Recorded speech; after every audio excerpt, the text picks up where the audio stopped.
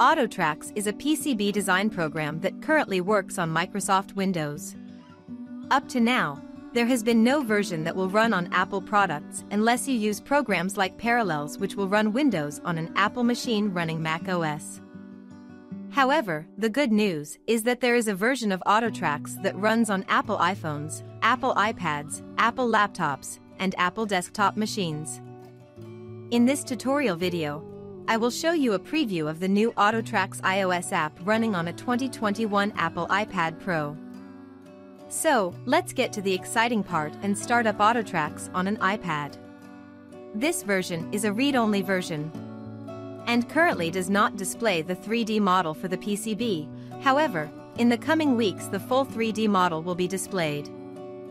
The read-only version is completely free and allows you to distribute your designs to others and provide a free viewer.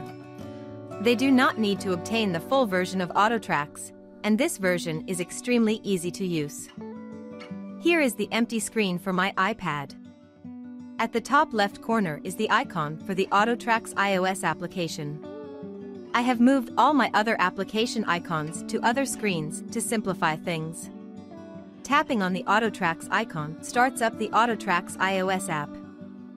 What you are now seeing is the first experimental version of the AutoTRAX iOS app. It comes with 4 sample projects. The first one is the DEX Arduino project. Here we see the PCB design. I will move around the PCB by using a couple of iPad gestures. The first one is the drag gesture, where I hold down my finger on the screen and then drag my finger to pan the view. The second gesture is a zoom in and out gesture. This is accomplished by pressing 2 fingers down on the screen and either closing the 2 fingers together to zoom out or expanding the 2 fingers to zoom in. Notice as I pan and zoom, the control buttons at the top of the view are automatically hidden from view and automatically reappear when I remove my fingers from the screen.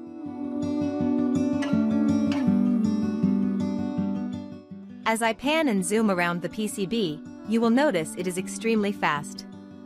At the top right of the screen, you can see the frame rate, which is astonishingly fast. I will now display the schematic for this PCB by clicking on the PCB button at the top.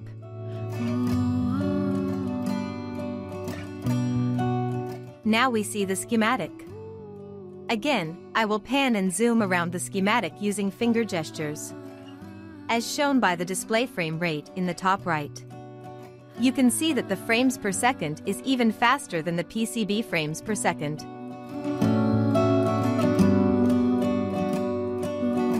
Returning to the PCB view, I will show you the settings panel. Clicking on the settings panel button at the top displays the settings panel. For the PCB, there are 2 settings tabs. The first one for layers, and the second one for showing and hiding items. I will now show you some of the layers being turned on and off.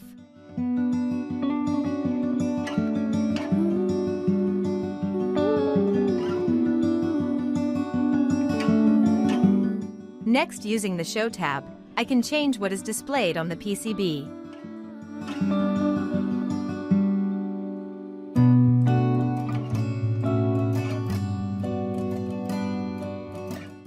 I will now show you the other samples that are available in the AutoTRAX iOS app.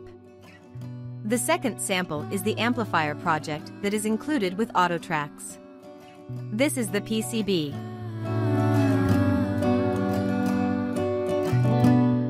And this is the schematic.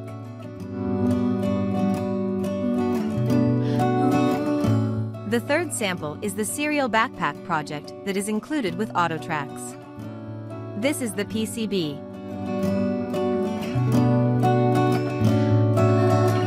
And this is the schematic.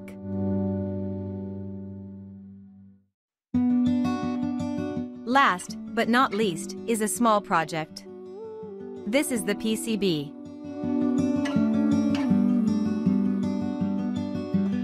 And this is the schematic.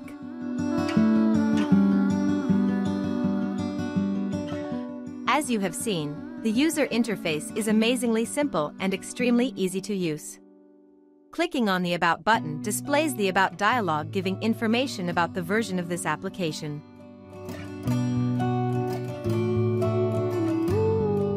Clicking on the Books button displays the online manual for the AutoTRAX iOS app and gives you updates of changes made.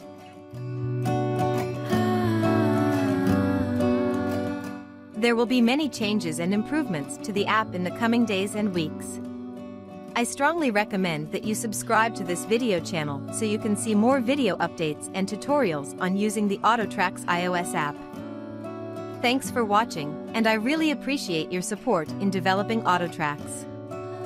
You can view the other PCB design tutorials, there are over 200 of them, on the AutoTRAX YouTube channel. So as a final reminder, click on the subscribe button below to be kept up to date on the exciting changes that are coming fast and furious.